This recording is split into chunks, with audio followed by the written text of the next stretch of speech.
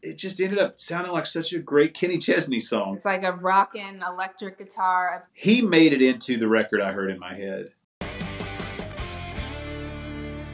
Hi, I'm Josh Osborne. Hi, I'm Nicolle Galyon. And today we're talking about a song we wrote for Kenny Chesney called All the Pretty Girls. All the pretty girls said I'm going to LA. The title for All the Pretty Girls actually was inspired by a book that I saw at the public library with my daughter. Nicole came into the right and, we're just kind of talking, exchanging pleasantries or whatever. And she said, well, I have this title and I don't know what it means, but it's All the Pretty Girls Said was their original title. We had the word said on the end of it. And I just instantly was intrigued and I said, man, I love that. There was really no concept that I remember we were chasing. We kind of referenced that we wanted it to kind of have that small town Saturday night by Hal Ketchum feel to it, where it was kind of classic. And it's so funny because the song became so rock and roll, but it was written primarily on the piano. And I just kept saying, I want it to feel like a John Mellencamp song. But we didn't really overthink it. It just kind of fell out once we got going.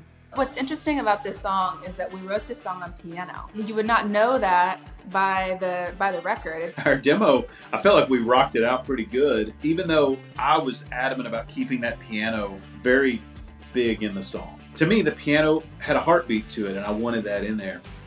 But I felt like we rocked it up pretty good on the demo, and then Kenny just took it to a whole other level. They were getting some pushback on the line of all the Lost Boys say I gotta get laid. Which, again, we're writing a rock and roll song. We're trying to be rebels. Like I said, we're the three punks in our garage. I felt so cool getting that in a song, like so edgy. Like, yeah, I gotta get laid. But as much as we were rebels, we had an alternate line written before anybody ever asked. Kenny called right before they sent the song to radio, and he's like, so about that laid line. All the Lost Boys said I wanna get laid. And it was the line about all the Lost Boys want to stay out late. We just wrote it in case we needed it. We love that too. Whatever the radio will play.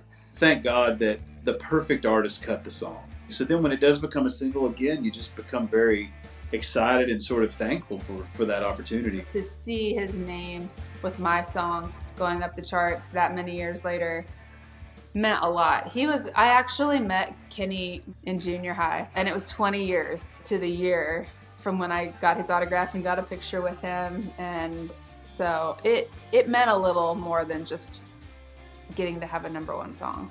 When I moved to Nashville again, I these were the kind of things I dreamed about, but like for them to actually happen, it almost becomes like an out-of-body experience. I sometimes can't believe I get to do this. So it's really cool because I'll hear it, and sometimes even like in a grocery store, I'll hear that song and I'll be like, oh yeah, I'm like, oh wait, I wrote that.